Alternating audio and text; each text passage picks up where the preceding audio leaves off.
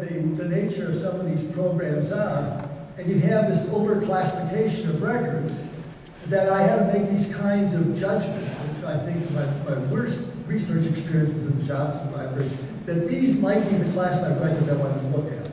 In some respects, they were based on the fact that the committee had, through its research at FBI files in Washington, come across certain programs and issues, and there was a certain time frame, so in a sense I made certain guesses about the classified records that might be relevant.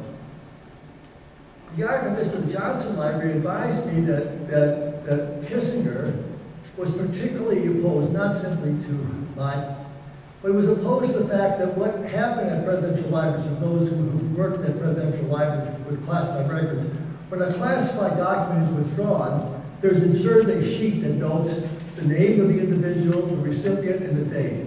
Kissinger thought that was giving away too much information. As it turns out, what I found out is the vast majority of the classified records I singled out to be able to review was simply garbage. I mean, I could not understand why they were classified in the first place, leave alone why they remained classified by the 1970s. So the net result of this experience was that I don't think I did a very good job of uncovering information that would be valuable to the committee in trying to understand the relationship between the Johnson White House and the FBI.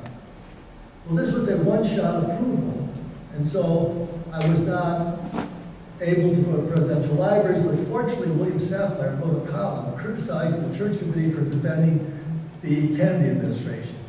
And so the committee staff goes to the White House and said, we're being beaten up because we're protecting Kennedy. You're not allowing our researchers to do research at the Kennedy Library, so they gave permission, same arrangement. I had to identify classified records, I could not take notes, I would send them over.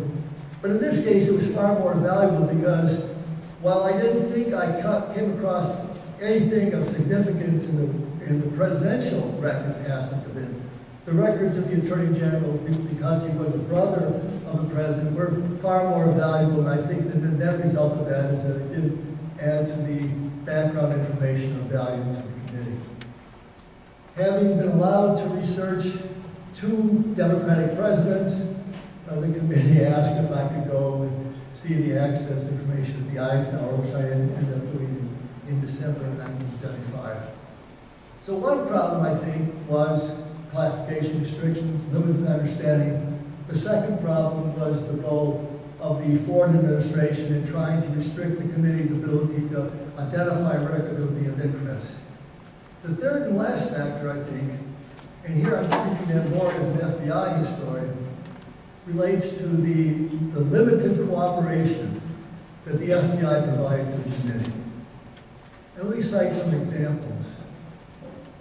The committee, in its review of Hoover's official and confidential file, came across this folder, the Black Bag Job School. I don't know if you're aware of this. It was a procedure established in 1942 for authorization of the FBI's conducting black bag jobs.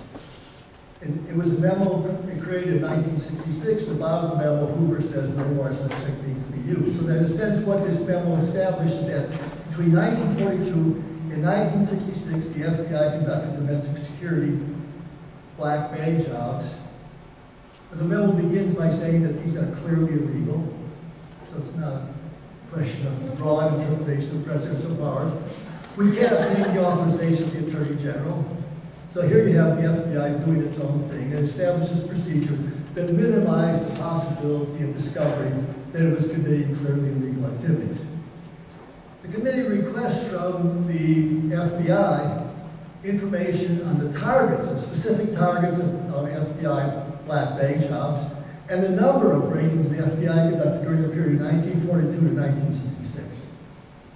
FBI officials responded, because of the nature of the do not file procedure, which ensured the destruction of break-in authorization request documents, that there was no index, file, or document, and because of that, they were unable to answer specifically what the committee requested, but based on the review of records at FBI headquarters and recollections of FBI officials, the FBI conducted during this 42 to 66 period 239 break-ins involving 15 organizations. Now, if you evaluate that, that would suggest that the FBI had used this with great restraint, and it had used black bag jobs with respect to legitimate national security targets, Congress officials, suspected Congress agents. Well, as it turns out, the FBI was not being forthright with the committee because unknown to FBI officials at this time, and discovered in March of 1976, the head of the FBI's New York office, John Malone, had maintained in his office safe, despite the requirements of do not file procedure of record discovery, a massive file of records recording FBI break-ins conducted by the New York office between 1954 and 1973. Reviewing these records, I think this is a conservative estimate, the FBI from 1954 to 73 in New York alone conducted 433 break-ins involving 250 to 300 different individuals and organizations. The basis for that imprecision is because the surreptitious entry file, as it's become known specifically, it was massively redacted on its release, and so it's very difficult to ascertain whether a break-in was conducted to install a microphone or to photocopy records, which is a domestic security break-in. And because it's redacted, you can't tell if two memos involve two different individuals, organizations, or a repetition of that. But to give an insight into the scope of FBI break-in activities, the Socialist Workers' Party had brought suit in 1973 against the government because of disclosure of it being a target of one of the FBI's COINTELPRO programs. And at the same time, they brought suit in violation of the constitutional rights. You had the release of the Houston Plan that disclosed that there were these series of activities that would be conducted, wiretaps, bugs, break-ins, mail loading.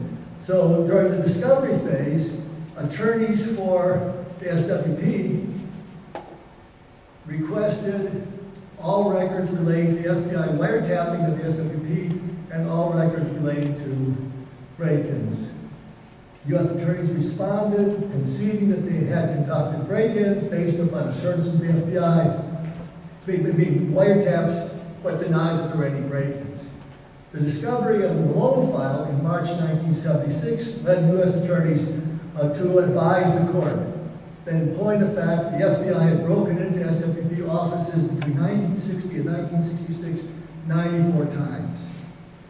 During the course of the trial itself, based on review of extant FBI records, that number proved to be limited. There was a concession that in New York alone, the FBI conducted 208 break-ins involving SWP offices and residents of SWP members, as well as the fact that there had been break-ins conducted in Newark, Detroit, Chicago, Milwaukee, and Boston offices, as well as Los Angeles and Hampton, Connecticut.